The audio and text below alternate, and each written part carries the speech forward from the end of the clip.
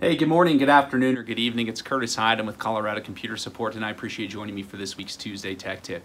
Well, we're going to be diving into a topic of setting up an appointment in your calendar that is listed as private. And the reason you might do that is maybe if something going on with the doctor or something in your personal life you're going to use your calendar for. I don't know about you, but I live and die by my calendar all the time.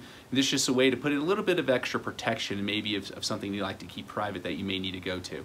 And so we're going to talk about how we can do that. So all you want to do to be able to make this happen is go ahead and open a fresh appointment inside your Outlook.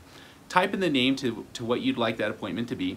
Set the day and time, make sure that's correct, and then in the top section you're going to notice a button that says private. Go ahead and click that private button, and that is going to lock the credentials inside of the information to where if someone may have read access to your calendar or editing access to your calendar, it will put that as a private mode to where they can't read what's going on inside that invite. Once you have that set up, go ahead and hit save and close, and that is going to allow that to be saved to your calendar to where you can see it. That'll look like this. It'll have the name, title, everything inside of there in a little lockbox. But if they pull up your calendar, it'll look like this. It'll provide a pretty much a protected calendar invite to where they know that something's going on there, but they don't exactly know what's going on and they can't read the information inside of it. So I hope you use this for the right reasons inside of your office. But however, if you do have anything that's driving you nuts with your IT, we'd love to chat with you about that to see if Colorado Computer Support's a potential right fit to help you out with that.